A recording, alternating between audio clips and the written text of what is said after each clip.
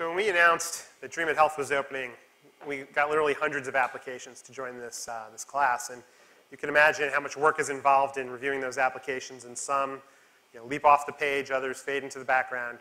This next company, as I reviewed their application, was definitely one that leaped off the page. It took me back to when I was a medical student, to that eureka moment when you know that that safe, comfortable path all your colleagues are following into medicine is just not the one for you. So please help me welcome Osmosis.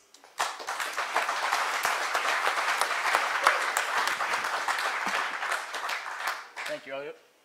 Hi, everyone. My name's Shiv. And I'm Ryan. And we're co-founders of Osmosis. In the next few minutes, we'd like to tell you why 5% of the entire US medical student market signed up for Osmosis even before our app was released. Up until March, Ryan and I were medical students at Johns Hopkins. And we left because we realized that not only is our healthcare delivery system broken, but our healthcare education system is as well. In most fields, forgetting means frustration. But in medicine, forgetting could mean the difference between life and death. The results show that medical students forget 1/3 of what they learn after 1 year and half of what they learn after 2.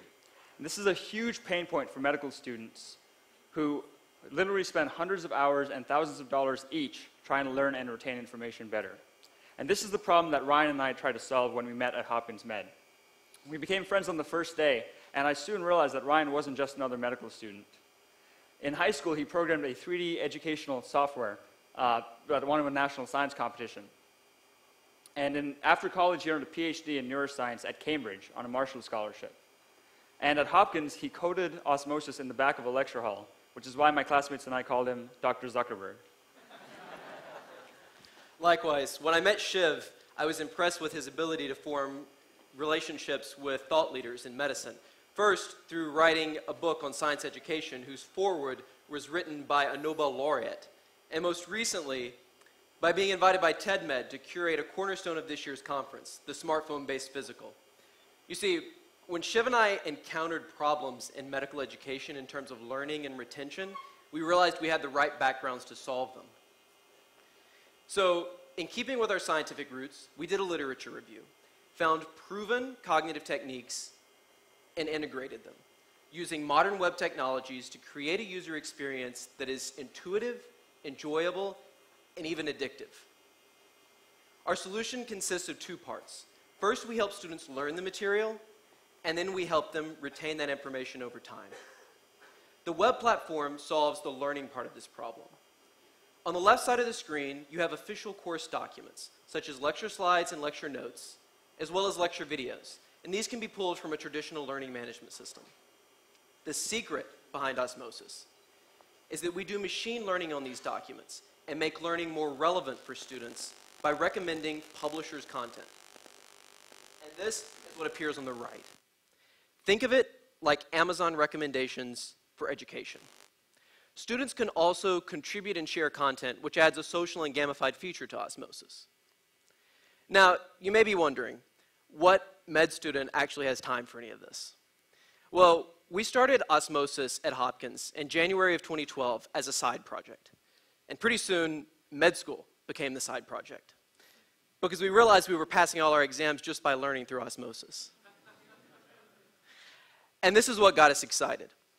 Our users contributed over 1,500 videos and images, wrote 5,000 practice questions, and answered those questions over 500,000 times. The reason Shiv and I left med school was that these stats were generated by an alpha group of only 240 invited users. This demonstrates a tremendous level of engagement among busy med students. So that was the learning part of the problem. To solve retention, we created a mobile app that pushes out review questions and clinical cases to students. Imagine you're a med student waiting for the bus. A push notification appears and presents a clinical case. You click on it, it takes you to the Osmosis mobile app. You can answer the question and rate your confidence. Either I'm sure, I'm feeling lucky, or no clue. You then get feedback and move on to the next question. Over the next several months, we're going to be pushing millions of questions to your future doctors, keeping them up to date on their medical knowledge. And we're excited to announce that our app has just been approved by Apple and is now live on the iTunes Store. Thank you. And as we mentioned, more than 5% of our nation's medical students have signed up for Osmosis, and these students come from more than 250 institutions. A key point is that we're dealing with a motivated and targeted enough market that our cost of acquisition for these signups were 0. So to recap, we have over 5% of the market signed up for more than 250 institutions and a cost of acquisition of 0. And over the next few weeks, we'll be generating revenue by selling questions on our mobile app, which is free for download. That brings us to our business model. We have 3 mutually reinforcing revenue streams. First, like Dropbox, we're beginning directly with the consumer. We're getting them hooked on our Osmosis mobile app so that they can, in a few weeks, we can invite them to upload their course documents onto our web platform where they'll get intelligent recommendations. Then institutions can pay for insightful analytics about their students' learning behavior. And because we do machine learning on all of the course documents on Osmosis, publishers can target their content right at the point of learning, when a student is most likely to need it and pay for it. And we're excited to announce that one of our publishing partners is here today. The American College of Physicians is the publisher of the most popular clinical review material, and they comprise over 150,000 members. And we're happy that their CEO, Dr. Steven Weinberger, as well as their VP, Dr. Philip Masters, are both in the audience. So we'd like to thank them for their vision in supporting innovation in medical education. Thank you.